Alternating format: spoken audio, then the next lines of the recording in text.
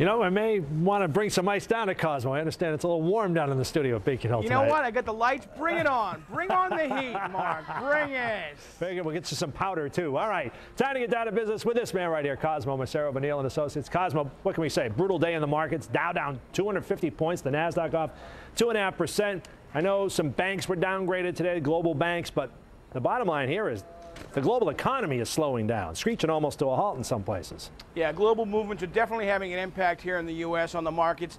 You know, Moody's downgraded about a dozen investment banks. There's global relationships there. Honestly, I think this is a sign that banking has become just too complicated. It ought to go back to the simplicity of you take in deposits, you pay a little interest, you lend out money, you pay and you take in a little more. A simple business plan.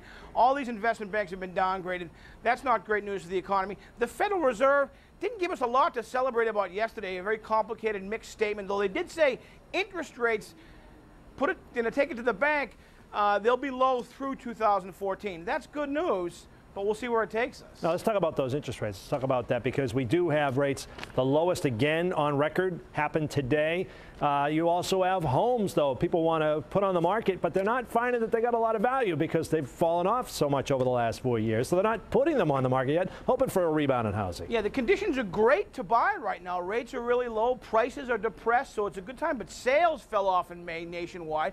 I think it's because homeowners who are inclined to sell are saying, you know what, this looks like the bottom of the market. Do I want to sell here? I don't think so. If I can tough it out, if I've got a renter, if I can hang on to that property, I'd like to get more value instead of selling at the bottom. If you're a buyer right now, you can find a deal, you can find a house you want, buy it. Because rates are staying low and prices are certainly still depressed. All right, let's talk about a BC study I found very interesting today, and that is that 70 is the new 65 when we're talking retirement, and that it really pays to work a few extra years. I mean, literally pays and helps you out down the road. Yeah, it does pay to defer those Social Security benefits for that additional 5 years. You really get that back. That can mean the difference, especially for middle and lower income people, to having a good retirement. You need about 75% of whatever you earn to enjoy the same kind of lifestyle in retirement at whatever level you are.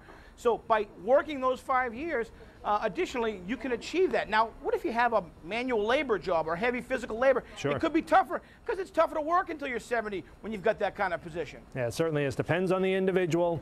I'm one of those people, though, I think I'm going to wait a little bit. I think you got to stay active. That's the key.